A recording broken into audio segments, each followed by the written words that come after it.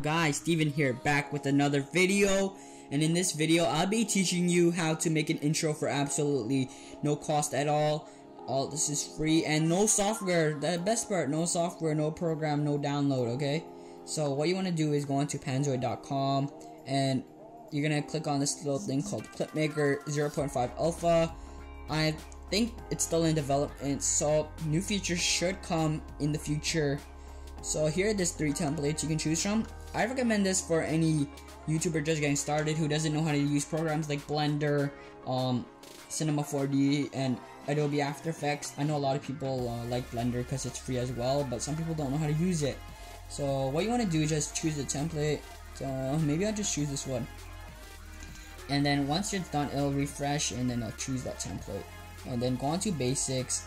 I'll walk you through this, and here the resolution is your resolution. I'm pretty sure if it's 1440p or higher, it'll be really long to render. But 1080p is pretty good enough. It's good enough. And the length is the length of the actual video. So most people would do 10 seconds, 8 seconds, 9 seconds. But if you want a short one, you could do 5 seconds or something. I'll do 10 just to show you guys how it is. Go on to scene. You can upload any image you want. You can even make it outdoor if you want. And you can choose, oh, space. That looks nice, space. They are still making new features for land, so wait for that. And objects is basically your text, so I don't think, and you can actually add an AK-47 here for some reason. Like, you press this little thing and press on it, and they'll give you a feature to put an AK-47 down. I don't even know what that is, but I'll roll with it. And so just write down your name or your channel name.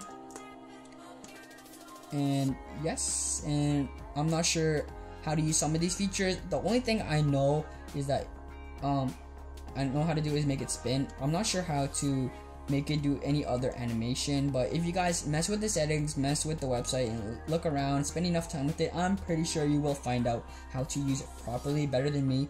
So now that you see how it is, it's in space. So just download your video once you're done, and it should render, and it does not take long to render. That's the best part about this. It takes like maybe 25 seconds less. I'm pretty sure it's less.